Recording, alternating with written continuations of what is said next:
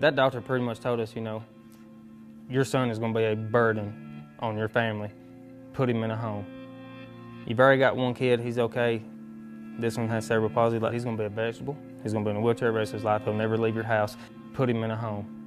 When we found out we were having another little boy, they are so close in age. They were supposed to be biking and fishing together. But what Connor did for Caden and that one little choice to do a race on a weekend,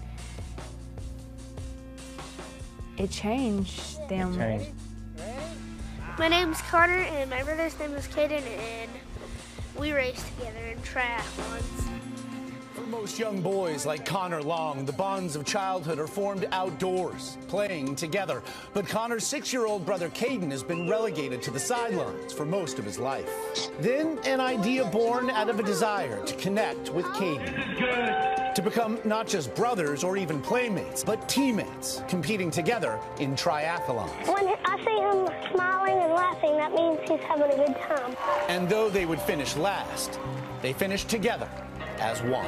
He's really excited before the race. He stays up to like 1 or 2 in the morning. But after that, he falls asleep in the cart.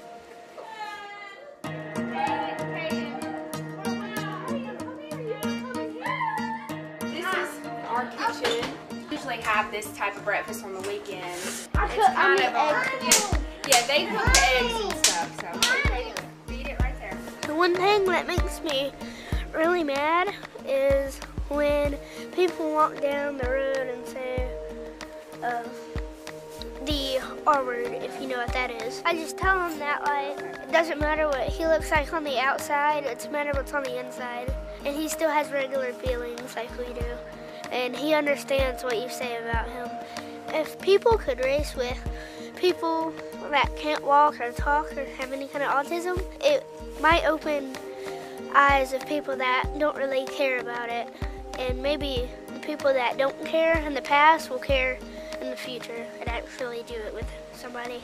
10 years from now, the perfect place for me and Caden would be, like, you know how people have the American flag on the moon?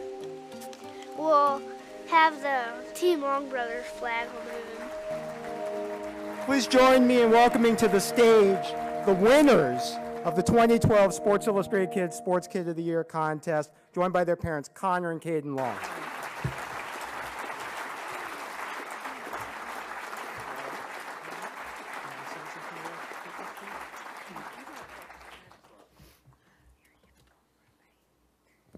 Hello, everybody.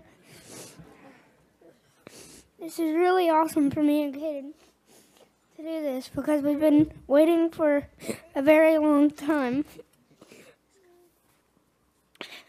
And a lot of people think that we would never be able to do something like this, but we can always do anything.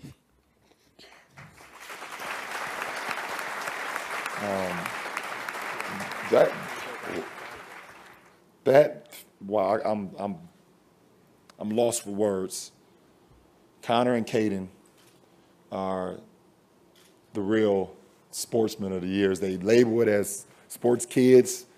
Nah, they're the real sportsmen of the year. That story right there is if it didn't go off soon, it would have had me in tears. You guys are definitely coming down to Miami to see a game, to meet our team.